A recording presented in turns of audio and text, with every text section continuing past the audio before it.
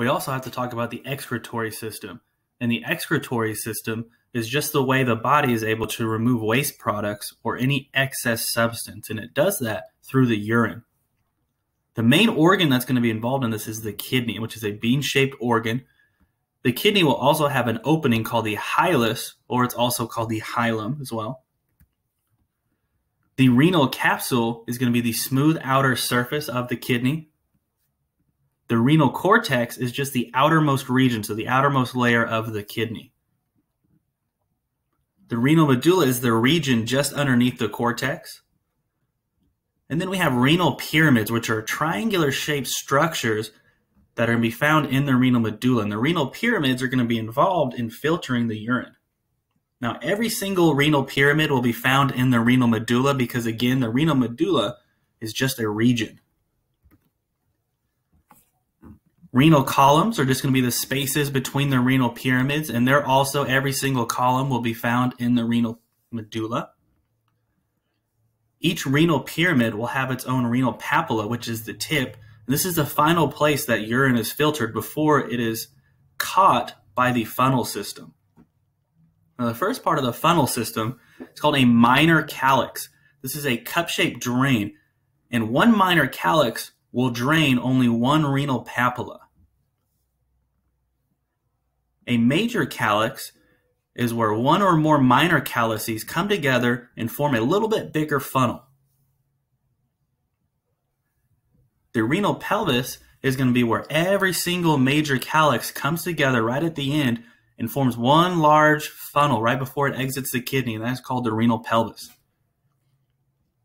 Exiting the kidney is a small tube called the ureter that will transport the urine from the kidney down to the urinary bladder for storage. Looking at our picture, we see the renal capsule, this brownish color, which is just that smooth outer surface.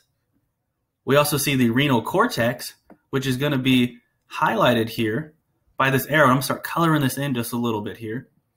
And again, the renal cortex is just from the outer surface of the kidney up until about the tops of the pyramid. And again, it's just going to be this region that I'm coloring in here.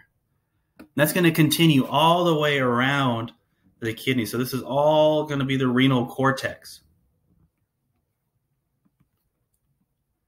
Now the renal medulla is going to be this region underneath it. So let's color this in. So again, the renal medulla, the region will include every single one of these triangular shaped renal pyramids and every single space in between each pyramid, which is called the renal column. So this green coloration is going to be the renal medulla. Now going back to it, we have each one of these little triangles are going to be the renal pyramids, and then we have the renal columns, or the spaces between them.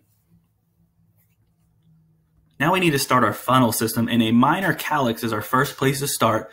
And so that's this little tube right here, this little funnel. And one minor calyx will only drain one single renal papilla, which the papilla is just the tip of each one of these pyramids. Now if you notice, each one of these minor calyces come together and form a little bit larger funnel here. There's one right there, here's one right here, and then here's also one right here. And that is a major calyx. So a major calyx is just one or more minor calyces coming together. So let's color this in here. This will be a major calyx. And so again, the major calyx is just going to be where one and another minor calyx come together and form just a little bit larger of a funnel. Now, each one of these funnels, here's one, and here one, they all come together to form one large funnel called the renal pelvis. There's a big, large funnel right before it leaves the kidney. Now, this tube that's formed from the renal pelvis is called a ureter. That will transport urine all the way down to the urinary bladder for its storage.